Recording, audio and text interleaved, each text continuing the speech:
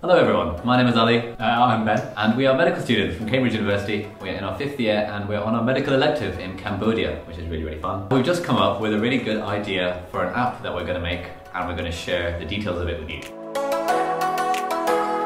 Okay, so coming to Cambodia, everybody's been saying that they wish they'd written down all the surgeries that they've done. So while I've been here, being the very keen medical student that I am, I've tried to every day fill in this Excel spreadsheet with lots and lots of columns just so I can get a record of all the surgeries that we've been able to do while I've been here.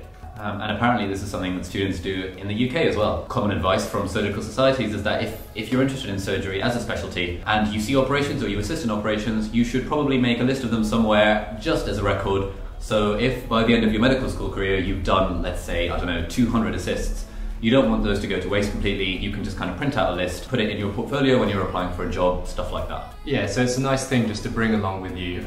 It's quick and easy for them to look at and be like, bang, look at all the plastic surgeries I've done, for example. The problem with the current system is that if you want to do this, A, you have to know what to do.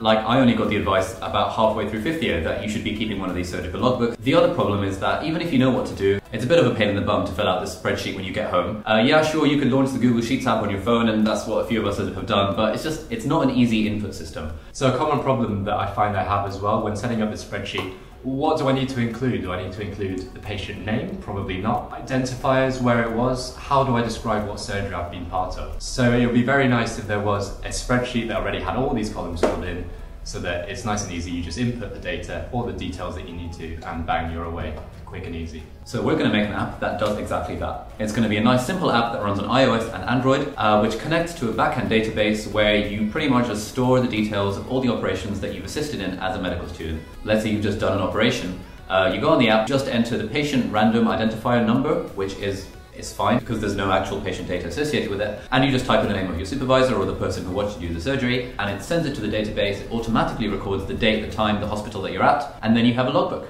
We'd like to document the process of building this app to share with you guys via video. We know that a lot of medical students are particularly interested in medtech and in the idea of making apps, but it seems like a lot of people don't really know where to start and haven't really done it before, and from speaking to people, it seems a lot of people want to learn how to code but don't really know how to take something from idea to product. So we'd like to share all the details with you via video, the ins and outs, and sort of the reasons why we're doing what we're doing and how it works. And what Ali's just explained is pretty much my situation. So since I've been here, I've learned a lot already in terms of just building a website, for example, and I'd quite like to get to know a bit about how starting up a new project works as well.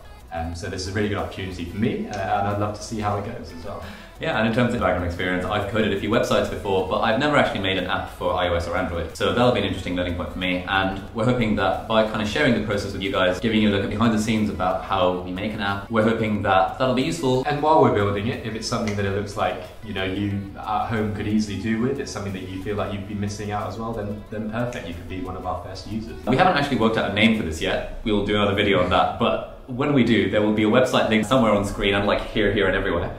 Once we found a name, please go on that website, put in your email address, and we'll send you an email to let you know when the thing is done, so you can start adding to your surgical logbook. Yeah, so thanks for watching.